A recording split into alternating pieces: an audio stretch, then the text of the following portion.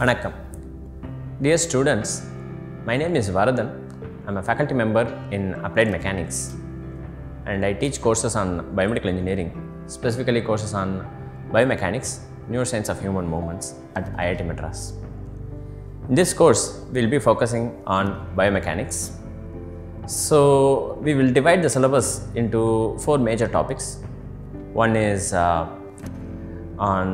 human body as a biomechanical system. Although this course is broadly called as biomechanics, we will restrict our attention to human biomechanics. So, we will not be focusing on other animal biomechanics. So, it will be human biomechanics, more specifically on the skeletal, musculoskeletal system or musculoskeletal biomechanics. So, we look at the human body as a biomechanical system, bones and how they move relative to each other. That's one topic. Another topic that we will be looking at is on tissues, hard and soft tissue mechanics.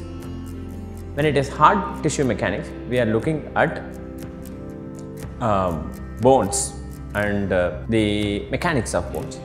And if it is soft tissue mechanics, we are looking at tendon as the example of soft tissue. The next topic that we will be focusing on is on kinematics of human movements. Kinematics is this field that refers to movements without reference to the forces that cause the movement. So, or rather it is a description of the movement, or it is geometry of motion. So, how do the various parts of the human body move relative to each other is called kinematics. Another topic that we will focus on is statics of human motion or human actions.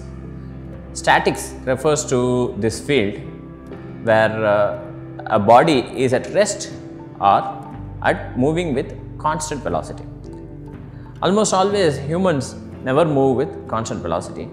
So, those actions that the humans perform without moving can be broadly classified as static actions. For example, while you are standing, for example, while you are holding an object. The mechanics of how you are doing this and what are the forces that are exerted at various joints in the body. We will be focusing on several joints. We start with the shoulder, then we move on to the elbow, we move on to the wrist, then more distally to the fingers. Then we focus on spine, then we focus on hips, then we focus on knees, then we focus on ankles. So, we perform a static analysis of all these joints and some numerical examples of this static analysis will also be provided. We divide the 12-week content or 30-hour content broadly into these 4 topics. This course does not require a specific prerequisite. People who have done high school physics or high school biology are eligible and can do well in this course. In other words, this course does not assume knowledge of mechanics or engineering mechanics to be specific. So, that would also mean that to do this sort of biomechanics, we will have to build a foundation for doing biomechanics. So, we will be doing some basic static analysis, some basic kinematics as part of this course itself. So, that is part of the agenda for this course. The first couple of weeks, first 1.5 weeks or maybe 2 weeks, we will be spending on preparing ourselves to do well in this course. Essentially, basic engineering mechanics will be refreshed or will be taught in this course. That will be the fundamental requirement or a prerequisite for this course. So, essentially prerequisite is high school physics for this course.